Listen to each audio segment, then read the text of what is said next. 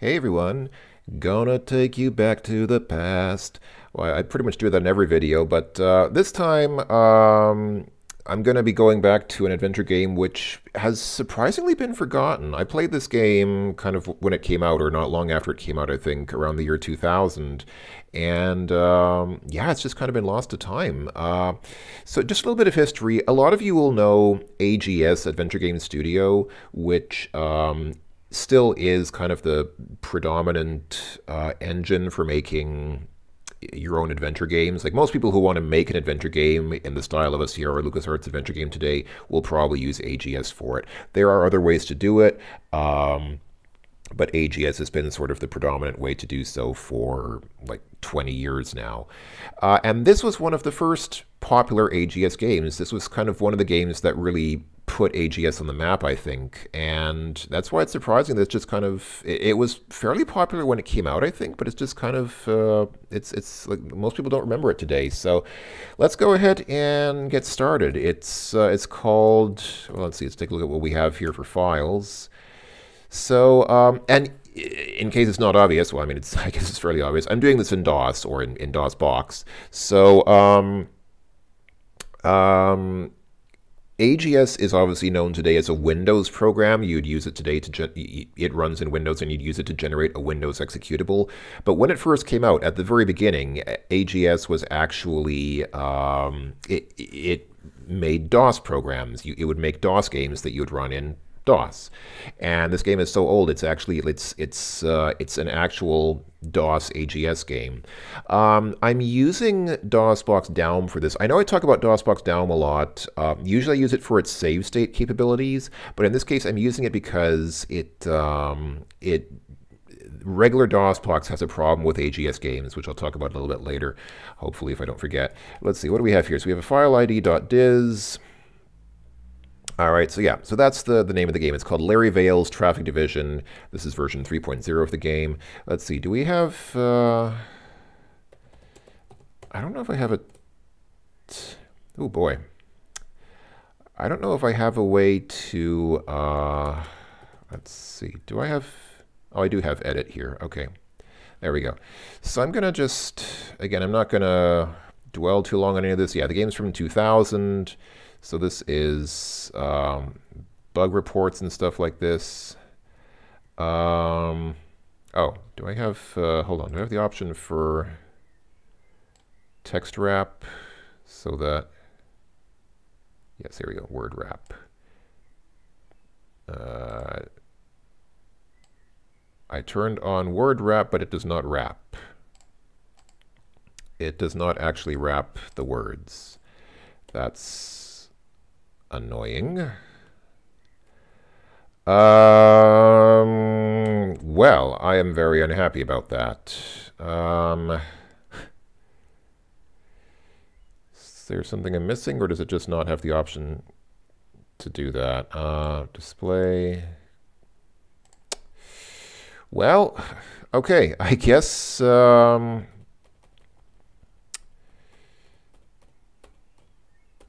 right. Oh, and here's the music from the game. Oh, this is actually good because, oh, I didn't even realize this is listed in the. I did not realize this is actually listed here, because I was going to say the music the game has actually some pretty nice music, but a lot of these I didn't recognize. Well, I guess I never looked in this file. Now we know what the songs are. Okay, good to know, because otherwise, I was going to say, if anybody knows what these songs are, let me know, because I recognize a couple of these, but not all of them. But, well, that answers that question, doesn't it? And yeah, there was a sequel released called Larry Vales 2, Dead Girls Are Easy. I know the developer was working on a third game, but I don't think it ever finished. I know that for a long time he was saying, yeah, I'm working on Larry Vales 3, and that was more than 10 years ago, but I don't think the game ever came out. Anyway, okay, enough talk. Let's go ahead and get out of here and run the game. X7, the blade run like heck. Yeah, the voice obviously deliberately misreads the title cards there. Commissioner, I have bad news. Of course you do. Just once I'd like to see a scene in which the mad scientist bursts through the door. to say something reassuring. Would that really be so difficult, Professor? Commissioner, please. Every day you bust into my office and say, bad news this, bad news that. Another officer shot himself in the leg. Why can't you just come in once and tell me you've discovered the cure for cancer? ... I've discovered the cure for cancer. Fantastic! Tell me all about it. The new lovely Rita 4200 parking enforcement cyborg I've been testing has gone berserk. She is disassembling a double-parked taxi driver as we speak. ... That doesn't sound much like a cure for cancer. Sigh. It's not. In fact, the lovely Rita 4200 parking enforcement cyborg is a cancer itself. Upon violators of even the most superficial traffic regulations. How so? Well, for example, this morning you parked your car awkwardly out in the lot. The lovely Rita 4200 parking enforcement cyborg saw a just cause for punishment. I can understand that. So she burned down your house. Oh, flatulence. So, what do we do now? She's been repeatedly spotted near the maintenance shed of the Jolly Parasite Motor Estates. It may have crafted a home in there. If we can send somebody out to trap it, we'll be able to wait out its battery life. Sounds like a dangerous mission. It is. Success in unlikely, but it's worth a try. I suggest sending out a member of the Canine Patrol as bait. The Canine Patrol? Are you crazy? Mr. Barkwolf is too valuable to this squad. Send out a traffic patrolman. You don't mean Officer Vales, do you? You might as well send a pudding. I do mean Vales. I know he's inept, but he'll make the perfect bait. And besides, we'll assign him a more qualified partner. You mean his sideburns aren't enough? Ha ha ha. Ho ho ho. Tee hee. Snort. No, but seriously, what sort of wacky sidekick are you considering? How about a talking monkey? It's been done. Quite masterfully, might I add. A dead guy who gooses people? He retired last April. Right. Webster? What about a handsome, egocentrical, suave lounge lizard type? Does he surf? Only on weekdays. With a team such as this, I smell a major success for...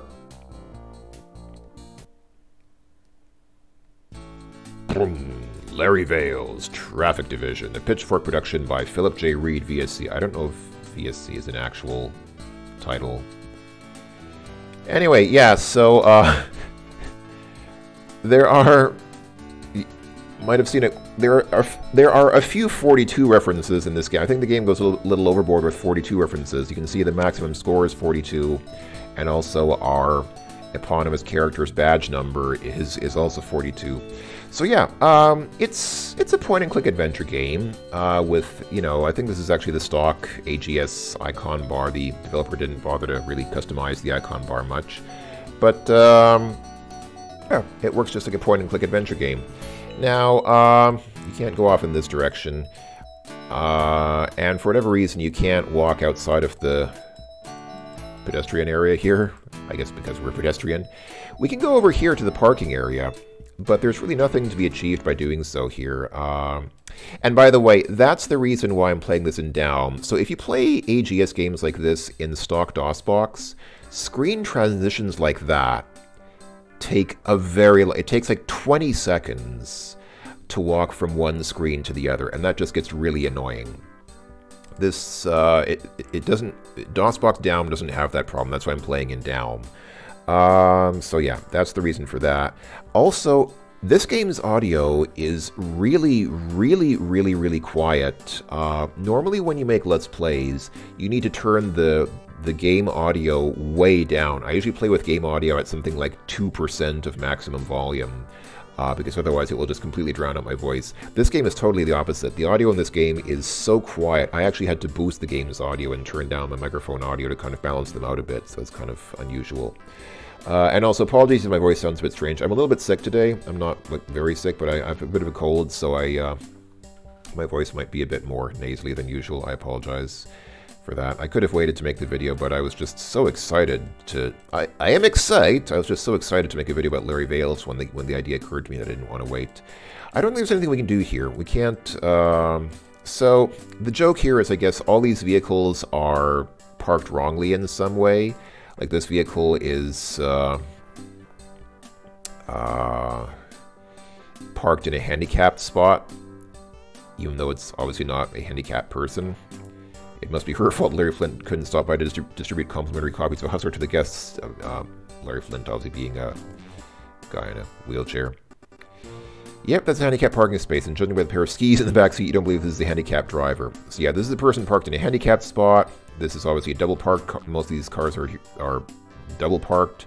So this would be like a paradise for traffic cops. This would be like a place where you could ticket every single car, but we can't actually get out there because we can't step off this sidewalk that we're on. And on the other side there, like I showed you, you can step into the yellow pedestrian area, but you can't actually walk from there over here to get to these cars. There's no way to get to these cars, but... Let's see. It's a Dodge Vipon. I love you, Norm Macdonald. Oh, Norm Macdonald actually recently passed away, I think just a few months ago. I didn't even know he was sick. Drive a Dodge Vipon and marvel at how much less your tiny penis matters to the opposite sex. What if it's a woman driving it? Well, I guess women don't have very large penises either, but... Space 12 and 13, there's a large, obtrusive, rusted old van. This color is known to the public as Incontinent Sardine. Let's see. A very nice car, Mercedes. A Mercedes-Benz, do you think it's called? License plate reads Sandy. Its license plate has fallen off. Okay, so these three cars are double parked. This is a car without a license plate, and this car is in a handicapped spot.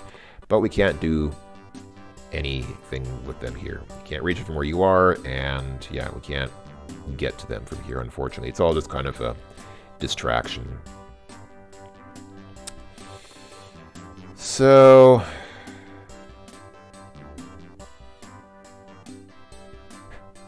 I think this is supposed to say wrenches, not wenches. I can think of a few things to do with a lot of wenches in the back. Sorry, I know I'm being very immature today, and my apologies. But it kind of fits with the game. Notice the hand cursor appears to be giving us digital communication. It appears to be extending the... Yeah. Anyway, let's move on. Go, traffic cop, arms! Actually, I have no way of ever entering this vehicle, and yes, that does include the back seat. Oh, thanks, Berlin speaking terms. Alright, yeah, so this screen is just like a joke. There's nothing we can do here. And actually, there's not much we can do here, either, except just walk inside. We can take a look around. There's a crosswalk, so there's the plumber's helper, or the traffic fuzz. The plumber's helper of the traffic fuzz.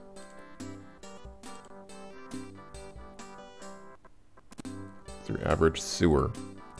You can tell it's your average sewer because all the local overachieving sewers have gone away to college. Go Vassar. Alright. One thing you might notice, if you can hear... I don't know how clearly you can hear the music. I tried to boost the music to make it a little more audible, but I think it's still fairly quiet. Sometimes when you're walking around, for some reason, the music does glitch a bit. Like it will... The music will kind of hang for just a second, or a fraction of a second. I don't know. There's some weird timing issues with AGS games in DOS, but that is normal as far as I know. Am I trying to use a Ninja Turtle? No, I just wanted to... Besides, Donatello doesn't swing that way. Well, what about the other ones? What about Michelangelo? Or alright, I was just actually trying to see if I could get this green stuff in front of it. That's probably just like a plant or something, but... Hello, sewer. I'm an idiot. Oh, there's no response. Alright. He's not really trying to tell you something. Alright.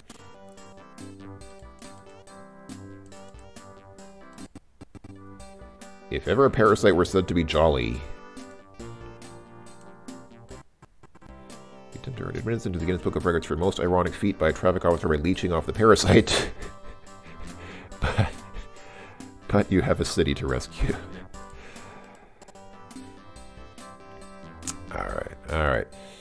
Can I do anything with the crosswalk? No. Alright. I think there's something else to do here. We can only go inside, so again, this is just like a useless room.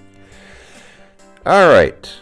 Here we go. Okay, now we're finally inside the hotel, so we can take a look around. What do we have here? It's the hotel message board. Closely examining the manufacturer's label, you discovered it was produced by Quartet out of Skokie, Illinois. Just a reminder to our guests, it is not okay to take a shih tzu in the jacuzzi. Lol. The gentleman who recently stuffed his smoke detector full of dry grass and set fire to it to frighten his wife has been apprehended. Let's not have this happen again, please. Our maids use one of the finest gourmet candy pieces when they make your bed, so show some respect and eat the darn thing rather than wake up with it adhesed to the side of your head. Notice, well, whomever has... Actually, that should be whoever, because this person here is the actor and not the object of the sentence. We're charging batteries to the receptacle in the maintenance shed. Please cease. The higher our bills, the less we can afford to operate our prized shower spy cams. Can I take any of the things? You have no need for these notices, and you have nothing to post up there yourself. Talk about antisocial. Boy.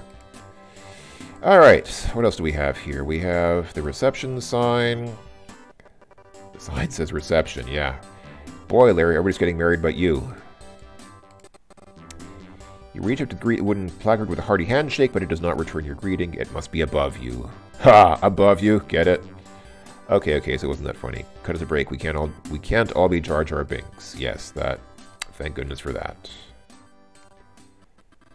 It's beautiful Sandy's somewhat less attractive telephone. By the look of boredom on her face, it hasn't been ringing much today. You have phone in your room. It would be rude to use hers. Look at all those 100 big buns, never stuff to go in your own bill. Aw. That's no fun. Well, it is, but I don't want to pay. Okay. Look at the tip. This says tips. So far, 72 cents reside in this container, which means she already makes more than a traffic officer. Can I take the 72 cents? Don't take her tips. You're here to represent the city's finest. All right.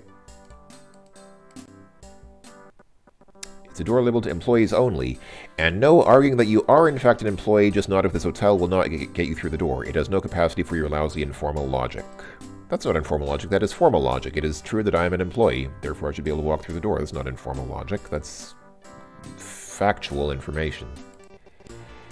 If the door loud knock and get a confused look at a Sandy, you can talk to her over the desk. There's no reason to go back there yourself. Okay, at least no legal reason.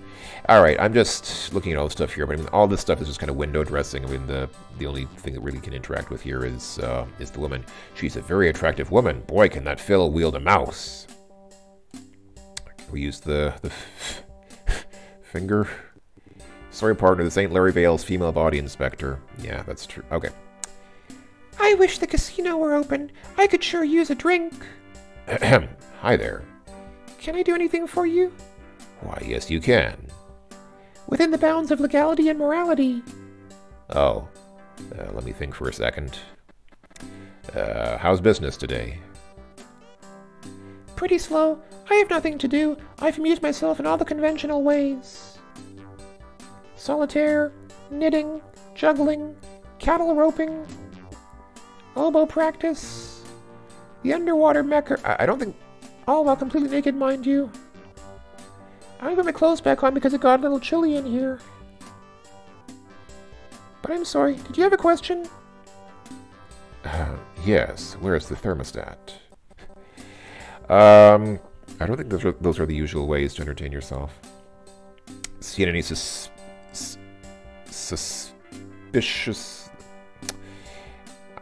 I know I keep picking on typos, I shouldn't do that. Okay, seen any suspicious characters lately? Just one. Was this person made of aluminum? I don't know, are you? Odd. Usually I'm the straight man. Where is the maintenance shed? Head through the pool room. It's beyond the area outside. Is it locked? No, we keep it wide open and fully accessible.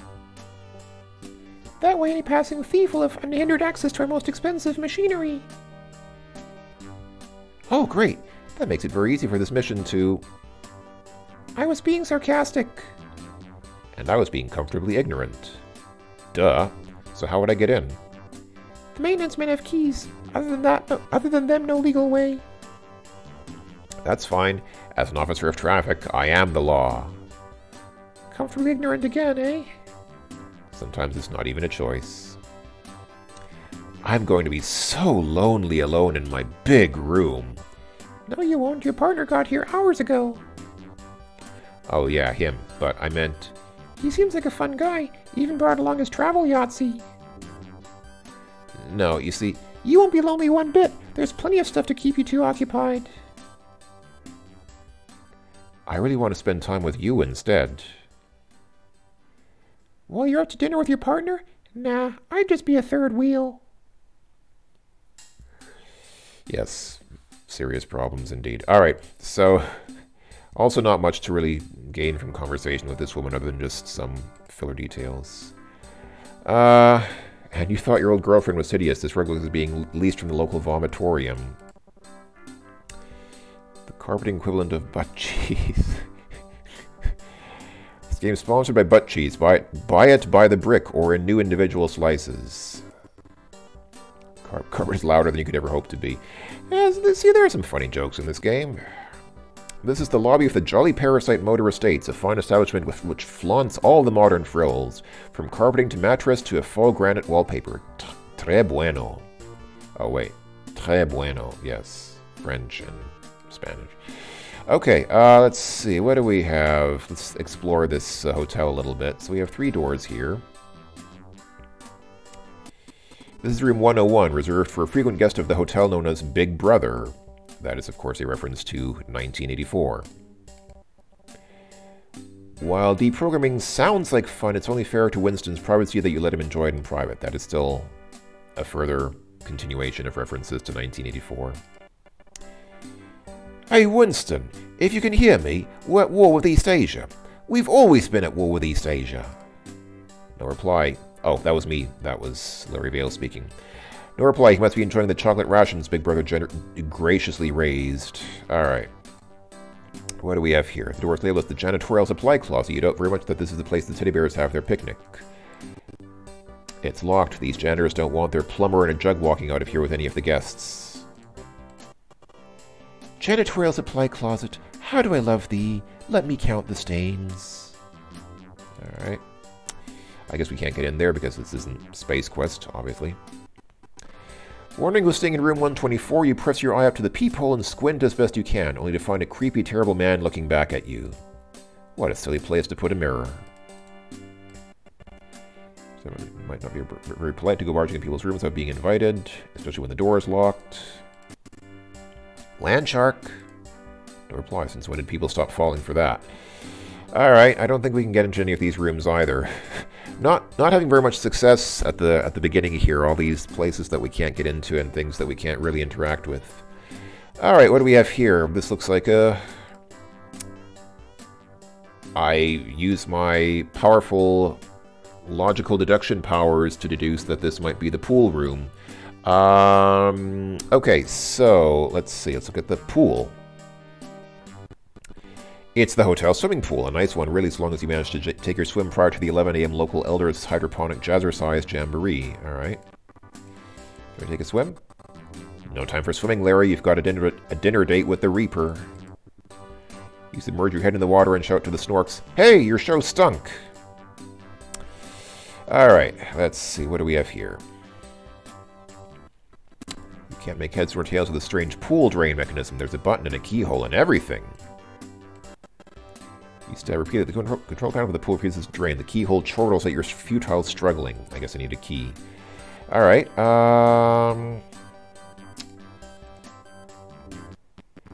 A slenderly challenged man naps in the doorway, blocking the only path to your appointed death at the steely hand of the lovely Rita 4200 parking enforcement cyborg. Rats. You put all your weight against him, but even 70 pounds of pressure won't budge him. Hey, wake up, you're obstructing justice.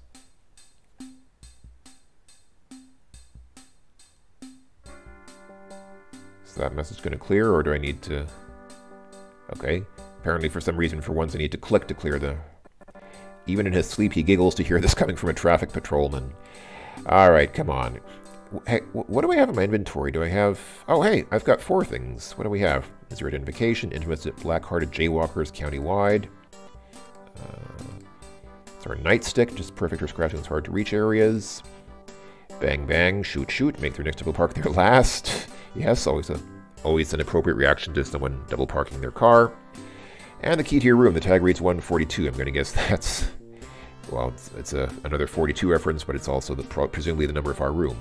Can we use the nightstick to prod this guy out of the way? Okay, the solution to this puzzle may require logic, but not caveman logic. Alright, well then let's go a little more high-tech here. Cavemen didn't have pistols, did they?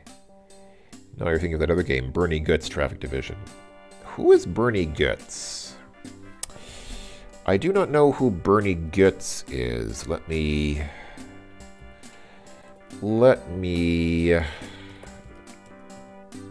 Just out of curiosity... Bernie Goetz. Okay, known as the Subway Vigilante.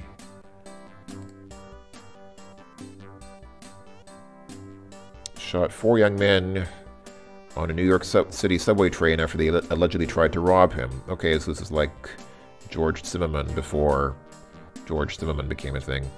Alright, fair enough. Alright. I guess we need a little bit more subtle thinking to get this guy out of the way. What do we have here? It's the pool skimmer. Something this would come in really handy for you if a traffic patrolman's salary afforded you something closer to a swimming pool than a speckle bucket full of rainwater. I don't know what a speckle bucket is either, but anyway. Reach the pool skimmer, you can feel the chilly gaze of the lifeguard upon you, which quite clearly tells you that obtrusive thievery just ain't cool. Calmly reads SS Minnow. You chuckle quietly to yourself like so many giddy foreign tourists before you. SS Minnow. SS me now? I don't get the joke. If anyone understands the joke, please explain. The lifeguard shoots you with a glance that says he'll be shooting you with a lot more if you don't get your hands off his TV Land memorabilia. You can only assume that includes his precious Green Acres boxer shorts, his Sanford & Son salt and pepper shakers, and his welcome back Cotter novelty afro comb. Alright, perhaps that is in fact true. If this man wasn't born to be a lifeguard, he's got the chiseled physique, the bleached blonde hair, the Baywatch in red trunks, and most importantly, the sure I'm not sleeping tinted sunglasses. When he wants you to rub lotion all over his back, he'll tell you to rub lotion all over his back. Hey, I think that guy over there needs your help. No reply. He's as good at shirking shirking his duties as you are. You'll have to take care of that man yourself. But the game won't let me use caveman logic. Alright, I think we need to come back here later.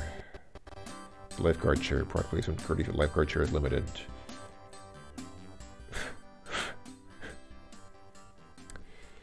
If you need a lifeguard chair limited, tell me. Okay, alright. I think... Something tells you the lifeguard won't be amused by your playful attempts to wobble the chair beneath him. Something also tells you it's not worth the fat lip. Well, I'm trying to rouse you into action and trying to rouse you to actually do your job and get this gentleman out of the doorway so we can walk through the door. All right, we'll have to come back this way later. Let's go ahead and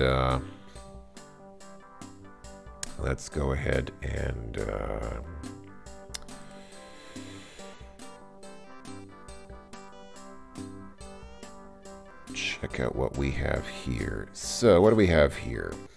Somebody else's hotel room. Somebody else is more likely to survive their stay at the Jolly Parasite than you are. This is room 142. Oh, this is our room. And this is room 169. You'll get to explore this room in much more detail in Larry Vales' Lust for Vice. It's the currently locked double door which leads to the Crumbling Dice. The hotel's casino won't open until later today. Oh. I didn't realize there were more. Fortunately, though, the Jolly Parasite offers its service to anybody who may have the urge to stick their money into slot machines during non-casino hours. Their toilets operate 24 hours a day. Ba-dum-dum. For more jokes about compulsive gambling, either play Larry Vales, You Bet Your Wife, or visit your local library. Can't get any legal robbery, can only take place during business hours. Alright, so I'm guessing we can't get through this door. There must be enough sideburns in the room already. Or this door. Can't get unless you say the password. And you can't see the password without your mother suddenly appearing to wash your mouth out with soap. Alright. I guess we'll go into our room. That's got to be this room here, but we'll do that next time. I'll go ahead and let's actually sportingly save the game here. outside our room. I would like to rent a room. And yeah, that'll be the first video of Larry Vales' Traffic Division. I will see you folks and talk to you folks later in the next video. Until then, ta-ta.